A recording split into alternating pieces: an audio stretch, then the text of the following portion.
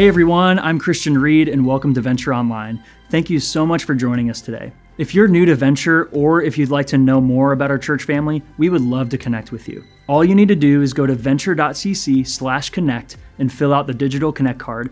We'll get back to you as soon as possible. Most importantly, we want you to know what so many of us here have discovered here. Venture is a place where you can belong. This weekend, let's take a moment to pause and remember the men and women of the armed forces who throughout history have paid the ultimate sacrifice for our country's freedom.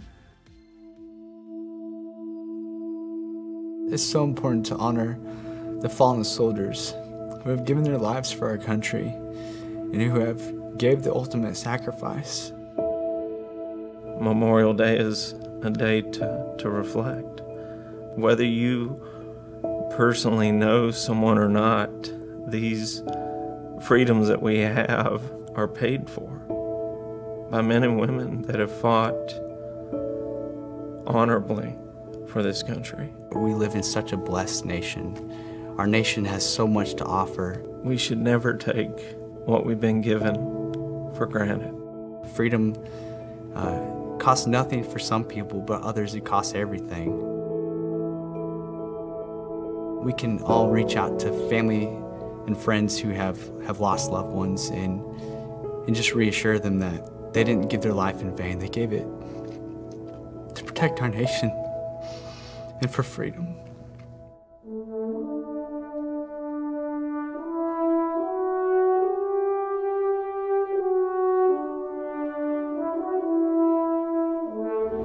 Find somebody.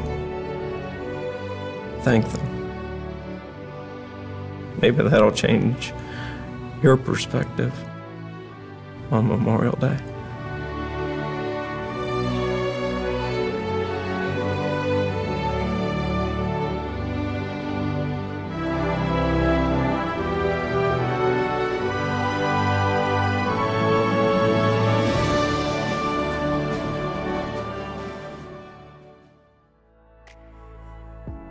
For those of you who call Venture your church home, your faithful financial gifts keep the ministries of Venture moving forward and make an eternal difference in the lives of people across the Bay and beyond. Over the past month, we've fallen behind in our weekly budget giving, so we just ask that you prayerfully consider what you can do to help. If you've never given, I'd encourage you to take that step of faith. In 2 Corinthians 9:7, it says, "Each of you should give what you have decided in your heart to give, not reluctantly or under compulsion, for God loves a cheerful giver." Thank you for giving cheerfully and from a heart of generosity. As you can see on your screen, we have secure and convenient ways for you to give. You may also mail your check directly to the church office. Now, here's Tim as he continues in our series on the life of Jonah.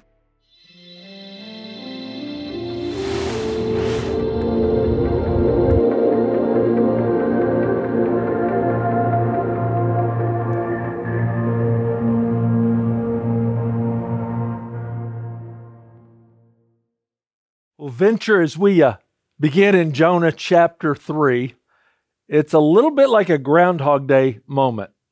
And what I mean in that, I love Bill Murray movies, and one of my favorites is Groundhog Day. It's not quite as good as What About Bob, but it's close. And in it, Murray plays this weatherman who's stuck reliving the same day. And he's up in Puxatawny for Groundhog Day, and every day he wakes up in the same little bed and breakfast bed, and the radio goes off, and it's Sonny and Cher singing "I Got You, Babe." And he's kind of stuck in this loop until he gets it right. Now, I say that because Jonah's having his Groundhog Day moment. After all he's experienced in chapter 1 and 2, where he's message from God, run from God, swallowed by the fish, and now spit up on the shore, chapter 3 begins exactly where 1 was, almost the exact same way. And in that moment, Jonah gets to relive again what God's called him to, and we get to see how he responds. If you got your Bibles, or you can read along with me, Jonah 3, verse 1, it says, just like the beginning of this book, "Then the word of the Lord came to Jonah a second time." And it's the same message. God hasn't wavered despite all Jonah's been through. It's not like God looks at him and says, okay, you've learned your lesson. No, God said, I had a plan for you all along. And I want you to actually do it. Arise, go to Nineveh, that great city, and call out against it the message that I tell you. Now, notice the difference though. So Jonah arose and he went to Nineveh according to the word of the Lord. And so as you look at this first part of Jonah 3, there's really a message from God. The first one's to Jonah. The second one we're going to see is to Nineveh. And so as you look at this message to Jonah, it's pretty clear. Arise and go to Nineveh. Get up off the shore, go the 550 miles to the northeast, go to that great city, this massive capital of the world, and take the message I've given you. And what we see, instead of him staying in a loop, Jonah's learned his lesson. And he goes. I mean, he immediately obeys. And just for a moment, I want to stop because I think this is important for us. I think it's just important to recognize when you have a clear message from God, when God has told you something directly, maybe it's in His Word, maybe it's in your life, but you know it's a clear message from God. You can learn a lot from Jonah in this. Here's the first thing I would say that we learn. Don't wait to do what God has clearly called you to do. Don't wait. Now, again, I know there's times where it's not always clear. You're trying to discern God's will. It's something that maybe is not explicit. I recognize those times you want to spend it in prayer. You want to seek counsel. I'm not talking about those moments. I'm talking about those times that something in your life, maybe it's something you've gotten involved with. Maybe it's a relationship you need to end. Maybe it's somebody God's told you to forgive and you need to forgive them. Maybe it's an addiction that's caught up with you. Or you cross that line over and over again. Something that you read in God's Word and it's a clear command and you know He's speaking to you. Listen to me. Just do it. Obey it. Don't keep putting it off. Don't get caught in your own loop. You can create your own Groundhog Day where God has to keep teaching you a lesson. Jonah's been through enough that he learns, man, I'm just going to do it. And when I say that, because here's where I think we trap ourselves the most, we keep waiting for that moment when I really feel like it. When my feelings are telling me, yeah, that's what I should do. Here's what I'd say in this. Don't wait until you want to. See, you always want your action to lead your feelings, especially when God's clear. We're going to see in this story, Jonah's still at a place he doesn't really want to do this. He still doesn't like Ninevites. He's still not real happy about it, and we'll deal with it next week, especially. It shows those emotions. But he's learned this. Despite his feelings, he knows that God has said this clearly. And so he lets his actions lead his feelings instead of the other way around. And I say this because if you are a follower of Jesus, you're going to hit different points in life, whether it's something in His Word where He tells you to do something, where He calls you to step out by faith. And it's easy to get real stuck when the clearest thing you can do in that moment, if God's made it clear, is obey Him. You know, I was thinking about it in our life. One of those times that Lee and I experienced it the most is our two oldest girls. They're daughters now, but when they were teenagers, they were my brother's girls. They were nieces. And he was raising them alone, and his alcoholism had reached the point that we had a family crisis meeting because all of us realized he was not going to be able to take care of them. And their mother was not in the picture. And I still remember we were sitting around the room with my family. We're kind of discussing, somebody's got to do something right now of respite care for the girls. Let's get them taken care of and then see if we can get him in treatment. And as we're looking around the room, I realized, everybody in my family, we had the same goal, but nobody else there had the ability really at that point to do anything about it. My brother lived overseas. My mom didn't have the ability in it. And so we're really wrestling, okay, God, are you calling us to take in these girls? And we loved them, but we loved them as nieces. And they'd always lived in another state. And at that point in life, we had 4 small kids and 1 on the way. And I was leading a really large church, so life was busy. And we had a 3-bedroom, 2-bath house. So, we were feeling tight already. And this decision needed to be made in the next week or so. because we had to figure out what the girls were going to do for school the next year. Because I remember we asked a few people that they were praying about it, and I had some friends who came along, and it was almost this kind of rescuer complex where they said, "Oh, this is so noble what you're doing. God will take care of all the problems. Just trust Him and do it." And that didn't feel quite right. I mean, I didn't, if God's calling us to do it, but that doesn't mean all the problems go away. And then I had other friends that looked at us and said, "Look, whoa, this is going to be damaging to your kids. You've got to protect the home." And I heard the truth in that as well. But I didn't know that that's what God's saying. And so Lee and I, we went away that weekend. We went to a cabin, had a friend that has a house on a lake, and we just prayed the weekend. And I specifically was asking her because, as a mom in a home, and these were my brother's girls, and this was really going to change our family and especially what she was doing. And at this point, we were only just praying about the next year. We didn't know all that God had in store beyond that. And as we were praying about it, I asked her, I said, "What do you think?" And I remember she had been spending time in God's Word, and she said, "This one verse just keeps coming back to me in James 1. When James says, hey, this is pure and undefiled religion. This is what it means to really follow God. Is that you take care of widows and orphans." And she goes, "And they're in our family." It's just hard for me to say that God's not saying, "Man, take care of these girls in this time." And so we made the decision and trusted God in it. And we came home, and I'll never forget our small group. We were in a small group, and that's why I always encourage you, if you're not in a small group or a life group, man, these are the times you need people the most. We did extreme home makeover in the Lundy house that weekend. I mean, we came in, we were painting bedrooms. We moved all the boys. We had a playroom, so we moved all the boys in the playroom. We had this little walk-in closet with a sloped ceiling, and that became the nursery. I mean, that was the only space so we created a nursery for this baby that was about to be born. And then we all began this journey together. And, it was not just us, but these nieces coming in. There was a long journey for them. They left the home they were used to and the state they were used to, and we began life together. And we didn't realize that year, my brother didn't get better. He died. And this went from respite care to a new relationship of life that they were not nieces. They became our daughters. And there were hard parts along that journey.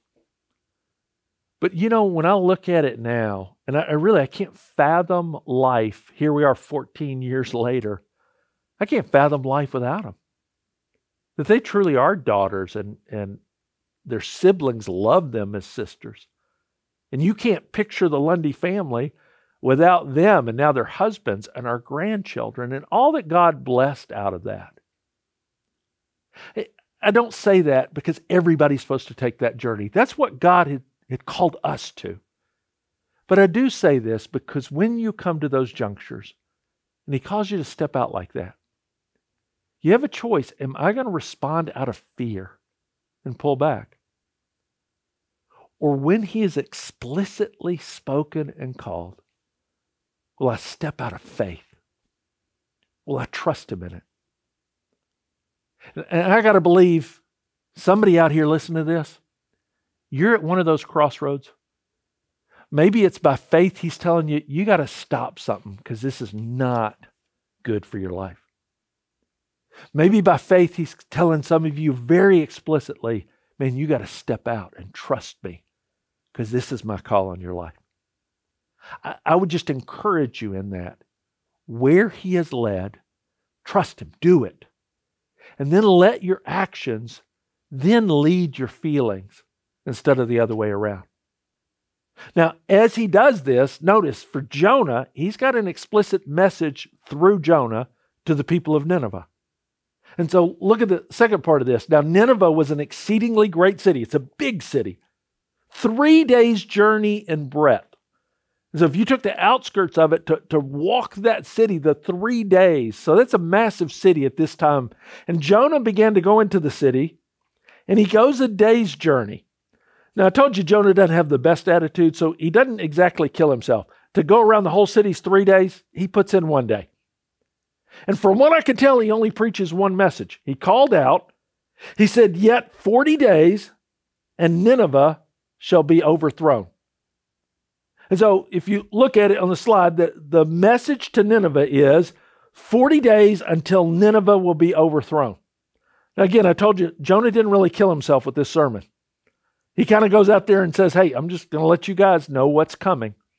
And here's what's coming. You got 40 days or you're going to be overthrown. Now, you look at that and it sounds very ominous, but it's interesting to me. This word overthrown is actually hapak in the Hebrew. It has one of two meanings. And so this message from Jonah really points to the fact there's one of two outcomes for this city. So if you look at it, the two outcomes based on the same message, the first meaning is, hapak could mean turn over or destroy. So one of the outcomes could be, hey, in 40 days, God's going to destroy this city. It's the exact same word that was used when Sodom and Gomorrah were destroyed. And so it's that same kind of judgment that the wickedness of this city has reached a point that God's going to destroy it. But you know, the fascinating part, there's another meaning for hapak. It doesn't always have to mean to destroy or to overthrow. It also can mean to turn around or to change. So there's this opportunity that's there. That he speaks one message, 40 days, and something's going to happen here. Either this city, because of its wickedness, is going to face judgment. Or, and here's the fascinating part, this city could actually be changed. Something could happen here. There actually could be transformation. It's interesting, and I think it speaks to the unique message that God offers us that of ourselves we really can't come to. You know, it's interesting to me, over the years, I have seen more than my share of kind of science fiction, especially superhero movies. With a household full of teenagers, we have seen a lot of superhero movies. And you'll see a common theme with the villains in these movies. That they often are speaking to the fact that they're trying to do something to deal with the fact that humanity's destroying the planet. And you see it in all different movies. The Matrix. You remember the Matrix when the computers have taken over, and in their rationality, the computers look at it, and I remember that one part when Agent Smith looks at Neo, and he says, humanity is a virus. You're a plague, and we're the cure, and here's how we're going to cure you. We just need to wipe you out because of your fallenness, because of what you've done. I think of the Batman trilogy. You remember the League of Shadows, and Batman is against these villains in the movies, and the League of Shadows said this, we've got to destroy Gotham. We've got to destroy people. When humanity's evil reaches a point, the only thing you can do is just wipe them out, and that's what we're here for. Or the Marvel movies, the Age of Ultron, same thing. Ultron's going to wipe out humanity. Why? Because humanity is destroying the planet. Maybe the granddaddy of them all, Thanos. What has Thanos said? There's just too many people. It's out, run amok. And so he's just going to wipe out half of not just humanity on this planet, on every planet in the Marvel universe. Now, again, I point this out. You go, Tim, those are all fictional movies, but it speaks to this. As they look at it, they're pointing out a real fact. Humanity is fallen. We do create the problem. And their only solution for it is that, well, we just need to wipe it out. It's only judgment. And the superheroes, as great as they are when they save the day, they stop the judgment. But you know, it's interesting in all those movies, they really didn't change the people. There's just a stopping of judgment without transformation. And there's a part of us, I think even the reason these stories come up like this, is we wrestle with this. What do you do with the fallen world? What do you do with evil that's out there? You can't just dismiss it. I mean, you see it. There's a part of all of us that go, yeah, there should be justice.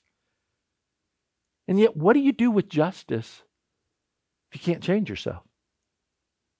You know, Robert Coles is a famous psychiatrist, and he gave a lecture at Harvard, to a class at Harvard.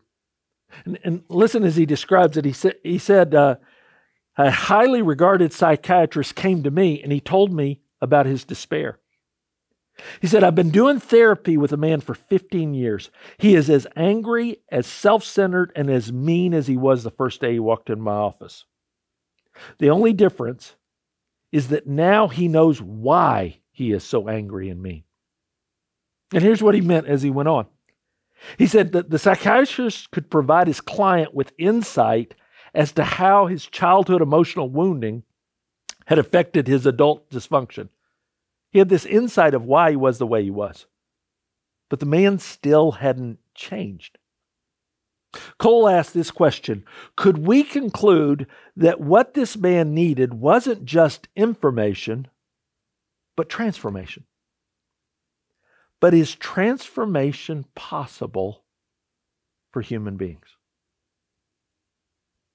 It's a profound question. The reality is we live in the information age. But is it really changing lives? We live with the reality of we see injustice around us. We see things that are wrong. We see things about our planet that we go, man, we want to cure it. We want to see that it's better. But is that possible without change? And then when you take a holy God who is right, who is powerful, and he looks at it and you see this vivid representation, because Nineveh represented about as evil a city as you could get. If you go through the history of it, all the things that they would do, there's not a person listening to this, if you read through it, that you wouldn't look at it and go, yeah, that's an evil place. And Jonah comes forward to this evil city and he says, hey, one of two things are going to happen because God's about to move here. He's either going to judge this, because his holiness can't let this kind of evil keep going. Or maybe, just maybe, something even more radical is going to happen. He's going to change this place, depending on your response. Look at the response of Nineveh. This is an unbelievable story. This miracle is greater than the one with the fish. I know we get caught up with the fish. This is actually the greater miracle here. Look at it. And the people of Nineveh believed God. Not just any God. They believed Jonah's God.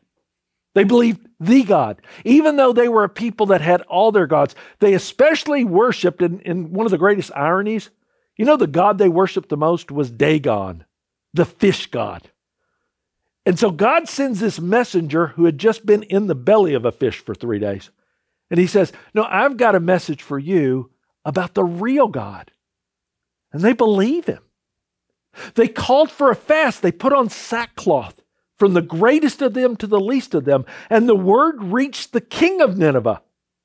And he arose from his throne. He removed his robe. He covered himself with sackcloth and he sat in the ashes. And so you see this amazing movement of God. Look at the first thing that you see in this. There's an immediate response from the people up to the king. Now, this is amazing because, especially in the world at that time, nothing changed unless it started with the king down. It's very hierarchical. And so the king was the representative before God. Sometimes the kings thought of themselves as gods. And there's no movement across a people unless the king acts first. But remember when Jesus says, my kingdom breaks out, it's different than the world's kingdom.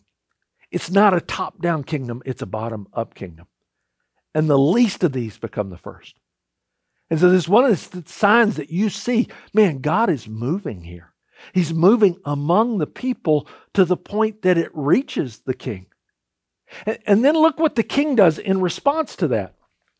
The king issued a proclamation and published through Nineveh, by the decree of the king and his nobles, let neither man nor beast, herd nor flock, taste anything. He calls for everybody to fast.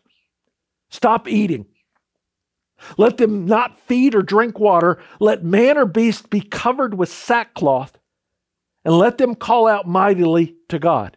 Sackcloth, you put that on as a sign of submission, as a sign of humility. And so he says, take off your fine clothes like he had done, and put on sackcloth. He says, let everyone turn away from his evil way and from the violence that is in his hand. That was one of the key reasons God was about to judge this city. They were such a violent people. And so the king says, we have to stop this. And then I like this last line. He says, who knows? God may turn and relent and turn from his fierce anger so that we may not perish. Notice he says, we're not doing this because we're going to manipulate him. We're not doing this because he's obligated to save us. He says, we're doing this, and who knows? Maybe we'll be rescued. Here's what you see in this, and look at this. The statement of the king, it shows the marks of true repentance. It really shows the marks. What should you look for in true repentance? Look at the first one, humility. He got off his throne. He put on the sackcloth. He did it first. He sat in ashes. They sat in ashes as a sign to show that what we've done in life is wrong. I'm mourning here. The second thing you see in this is urgency. He doesn't wait around. They immediately issue a decree. They say, we've got to act on this. The third thing he does is obedience. He says, it's not just saying we're sorry. It's not just doing these actions. We need to stop doing what we've been doing. We have to stop the violence.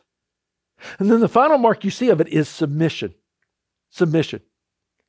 He's not doing all this so that he can look at God and say, see, we did all this. Now you have to forgive us. He does all of it, and then he submits and he says, who knows if God will forgive. He's not obligated to forgive us, but we're hoping that he will. And I would encourage you, because, we've used this word repentance. You'll hear preachers say it. What does it really mean to repent? And we live in a culture where people throw out sorry so quickly. Maybe you've had that where somebody hurt you and they kind of, oh, I'm sorry. And kind of issue an apology, and it's just like, that's supposed to cover everything. I've said those two words in it. Maybe you're at a place in life where God's convicting you. Here's what repentance looks like. Man, are you willing to humble yourself?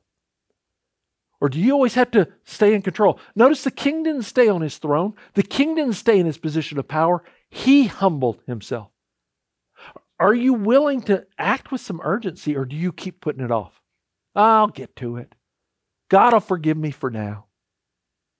You willing to obey? To actually do what he's telling you to do? Not just say the words, I'm sorry, but actually deal with it in your behavior. Are you willing to submit? To truly turn to God and recognize, God, I'm putting myself in your hands. I'm trusting you. I'm not calling the shots anymore. I don't get to do this and manipulate you. I'm willing to submit. See, this is what repentance looks like. And then look how God responds to it. Look in verse 10. And when God saw what they did, how they turned from their evil way, God relented of the disaster that he had said he would do to them, and he did not do it. Here's what you know to be true, and you can see it in this next point, and I hope you hold to this. God always responds to true repentance with forgiveness. He always does, because it's part of his character. He always responds to repentance that way, and you can trust that. In the same way that out of his holiness, he has to respond towards sin with judgment. That's his character demands that. It's also true in the same way. His character of love always responds with forgiveness when people repent. That's why John tells us, if we confess our sins, he is faithful and just. See, it's his character to always forgive of sins. And guys, when you look at a story like Nineveh, you look at a people like that, if God can forgive them for the atrocities they did, for the people they had slaughtered, for the cultures they had destroyed, for the evil they were responsible for. You know why God can forgive them? You know why he can move in this way and do that? I'll tell you why. He can do that. He's able to extend this grace because of the sacrifice of Jesus on the cross. It's because of what Jesus did. Now, maybe you look at that and you go, wait a second, Tim, aren't we talking about like 700-800 years before Jesus ever shows up on the scene? How does the sacrifice of Jesus extend to them? And that's the beauty, if you look in the story of the Bible, that in all of these stories of what we call the Old Testament before Jesus came, people were forgiven over and over again. And the reason they were forgiven is because God knew what Christ would do on the cross. Romans 3 says it this way. He said, God presented Jesus as the sacrifice for sin.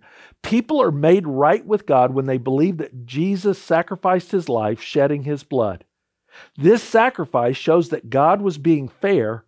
And notice he says, when he held back and did not punish those who sinned in times past. So this line is talking about people like the Ninevites. Man, they were sinners back there. Why didn't God punish them? Because he knew that Jesus was coming.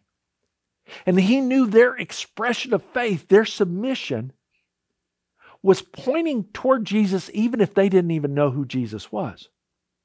In times past, he was looking ahead and including them in what he would do in this present time.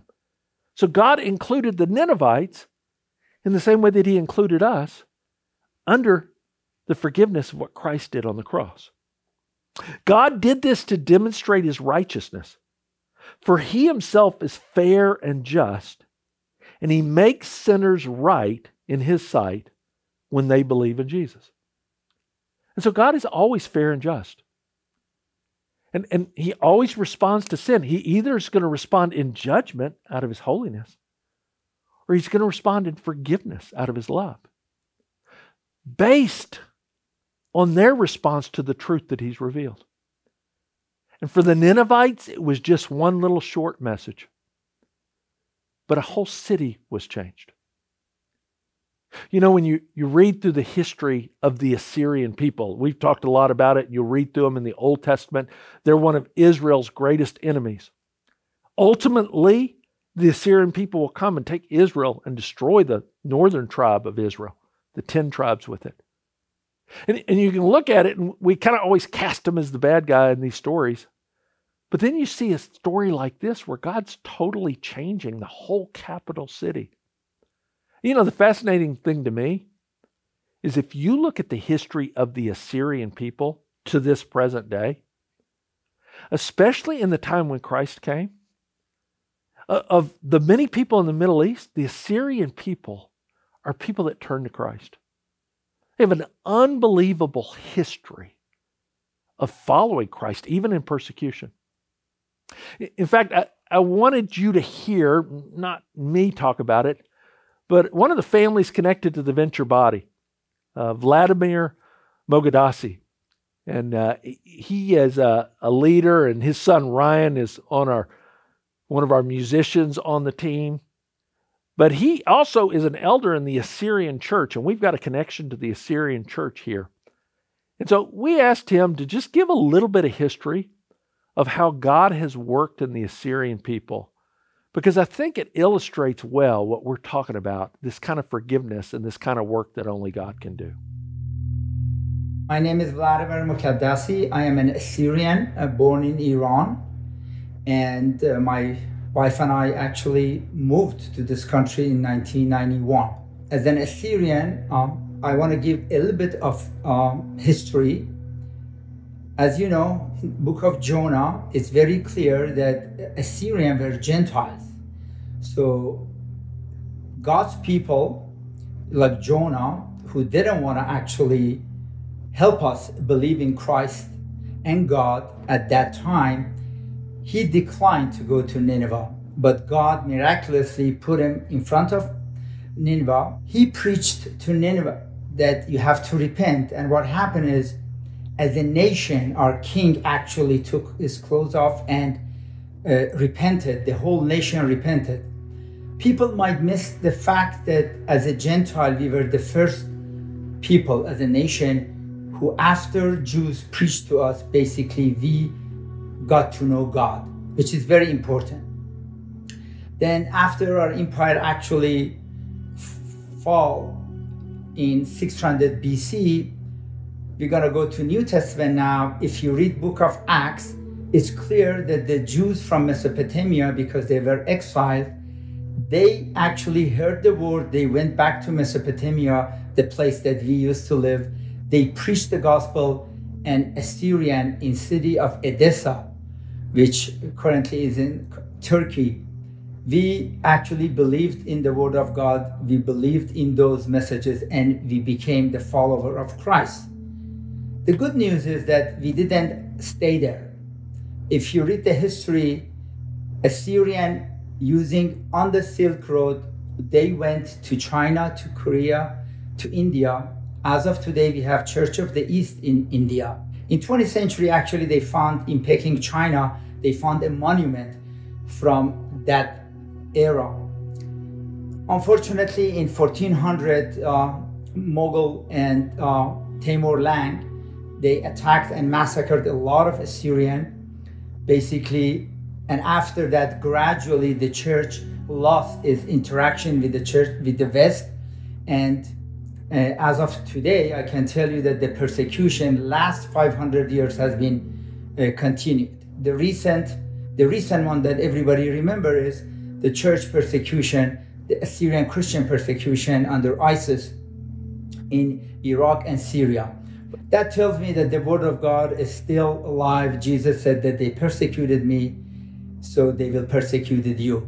Our people have been persecuted, and my prayer is that the church, especially in the West, we know that a lot of time we have this complacency of feeling comfortable. We don't talk about persecuted church in Middle East, but I suggest that we do that. We talk about it, we pray for people, and if there is an opportunity for anybody to help them, I would like to see the help of the church go to Christian in Middle East on the name of Christ, because I know that will give them hope.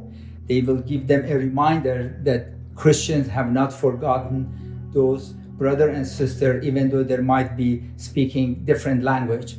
And the last thing that I want to share is this. I don't know if people have read that Old Testament is not all Hebrews. There are sections and passages in Bible, especially in Old Testament, in like Psalm 119 or other places, that use Aramaic. This is the language that Jesus spoke, and our dialect today, which speak Assyrian, is basically a new version of the Syriac dialect which goes back to Aramaic. So we are descendant of those people. We believe in Christ. We have different denominations like Church of the East, Catholics, Syrian Orthodox, but also we have evangelical and Protestant Christian all over the world. Thank you. Isn't that a great story? Isn't that great just to hear how God has worked in a people that we read about the Assyrians, and then to see how faithful they have been and how God's worked through them. Guys, as I read through this story, not only throughout history, but especially back in Jonah's time, here's the last point that stands out for me.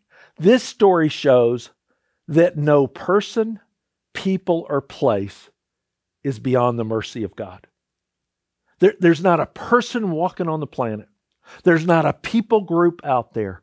There's not a place on the planet that is beyond God's mercy and His ability to turn hearts and to change lives. See, that's the difference maker. He actually transforms people. And it's not through information. It's not through superheroes. It's through one person. It's through Jesus Christ and what He did on the cross. And so for all the people who lived before Christ came, like the Ninevites, their expression of faith, God was able to look at that and go, yeah, I can change you because of what Jesus will do. For all of us who've lived since that time, man, God is able to forgive us because of what Christ did do on the cross. So the question is, do you believe that today? Do you believe if He could change a city like Nineveh, could He actually change the Bay Area? I'll be honest, I think sometimes we lose faith in that. We look at the Bay Area, we look at the changing culture around us, and it's kind of easy to go, well, we're just Christians, we're trying to survive here. And we lose faith, we lose the kind of belief that if God could transform Nineveh, couldn't He do it here in the Bay? Couldn't He do it in my neighborhood and your neighborhood? My workplace, your workplace? It's one of the reasons we're asking everybody this summer to do the block parties. We're asking you to host in your neighborhood, in your apartment complex, wherever you are, just a party that would just get your neighbors together, that you can start building relationship with them. Because there's no one on your street that is beyond the mercy of God. But they may not know that if we don't take that message to them. And so we're not asking too much. I mean, we're just asking you to host a party. I'm not asking you to do like Jonah. You don't have to walk up and down your street and go, hey, 40 days, and then everybody's going to be under judgment. We're not doing a turn and burn and all that. We're just saying, hey, take a first step and tell people who you are. Introduce them to you with the goal that maybe through that relationship, you'd have the opportunity to introduce them to Christ. Do we really believe this area can be changed by God? And maybe some of you need to hear today, when I say that, there's no person that's beyond God's mercy. That includes you. Because some of you think you're too far gone. You've done too much. That the mercy of God may extend to a lot of people, but your life really couldn't change. And you need to hear me. It's not true. The same God who loved the Ninevites, no matter what they had done, and He sent a message to them, is the same God that's sending this message to you. Because Jesus died on the cross. Because He paid for it all. Because we have a God who every time we truly repent, we bring that to Him, He loves to forgive. It's His very character to forgive. That God is extending it to you. So I would encourage you, don't read this story about what He used to do long ago. This is a story about what He still does today. Man, I'm praying He does it across the Bay Area. I'm praying He does it in my world, my neighborhood. And I'm praying today you experience it in your life because you turn to Jesus in repentance and you tell God, I need that. I need the forgiveness. I want to humble myself. I want a life of obedience in you. And so I submit to you today and receive what only Jesus can give. Don't exclude yourself from a mercy that God loves to give. And for all of us, don't exclude anyone you see around you from that same mercy. He may want to give it to them through you. Let's pray. Father, I thank you. I thank you for how you change lives. You change a whole city like Nineveh. Lord, I thank you that you were kind enough to change my life and give me that mercy.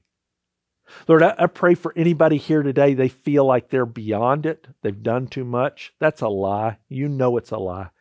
And so I pray today they would trust you. They would believe you. They would receive from you what only Christ can give. And Lord, I pray for all of us that we never lose those eyes of faith of believing that you can change our world too. You can change the Bay Area. And so I continue to pray, maybe through block parties, through new relationships, as we go into this post-COVID world, could your church be the people that as we go out, we have one message, and that message is the good news that Jesus changes lives. And we pray this in His name. Amen.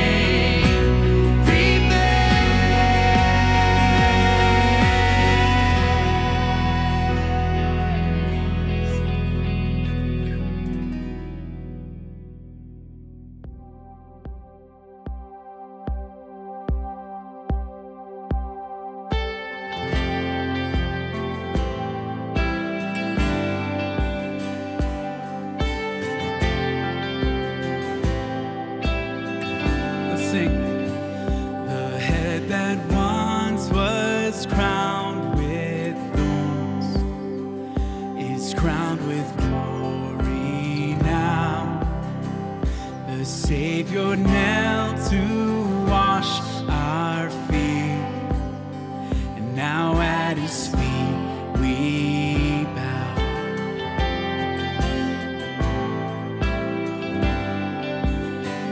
The one who bore our sin and shame, now robed in majesty,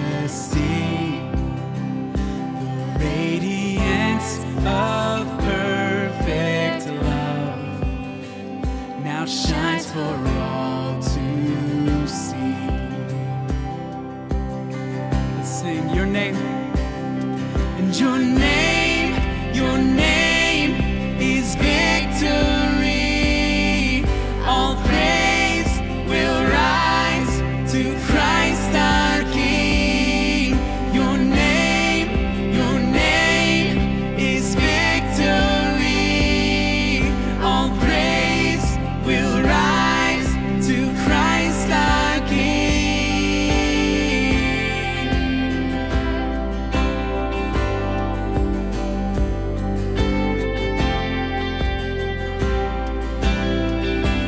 Sing the fear that held us now gives way to him who is our peace. His final breath upon the cross is now alive in me. No, your name is victory.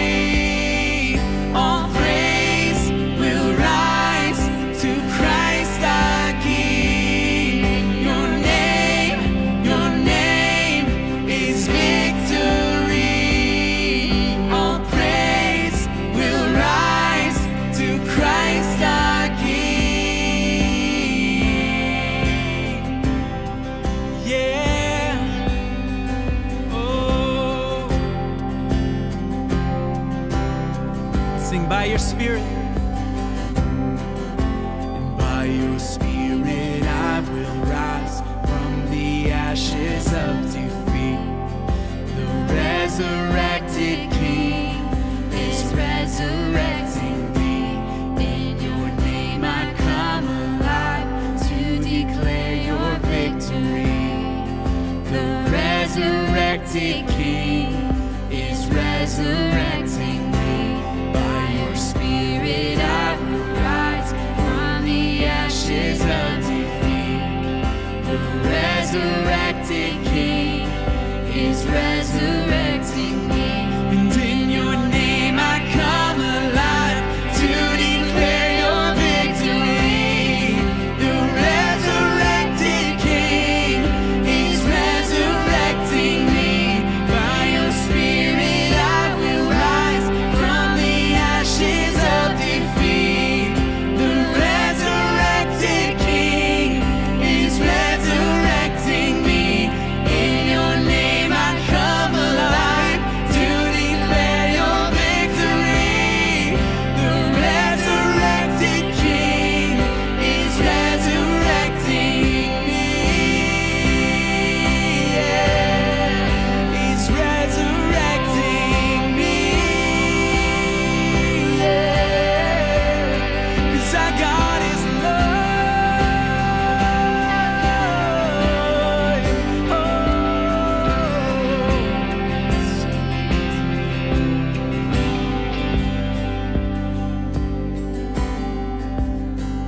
the tomb where soldiers watched in vain was borrowed for 3 days.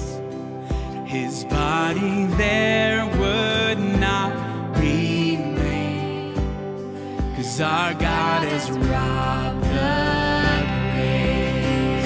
Our God has robbed the grave.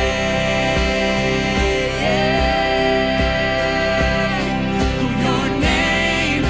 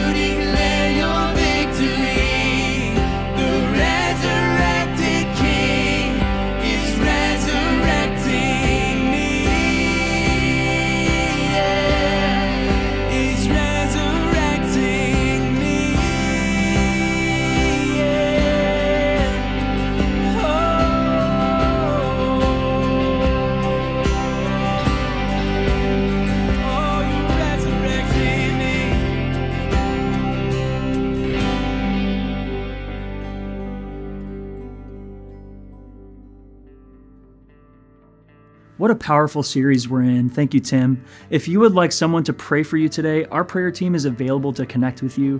Just go to venture.cc/prayer and someone from our prayer team will respond to you as quickly as possible. Please know that we are here to help you and serve you. Before we go, let me share some exciting opportunities that are coming up. First, parents, Vacation Bible School is happening here on the Venture campus from June 21st to the 25th. Make sure to register your kids at venture.cc/VBS as soon as possible. Next, summer is just weeks away. As a church, we are coming together to throw block parties with our neighbors, coworkers, and friends.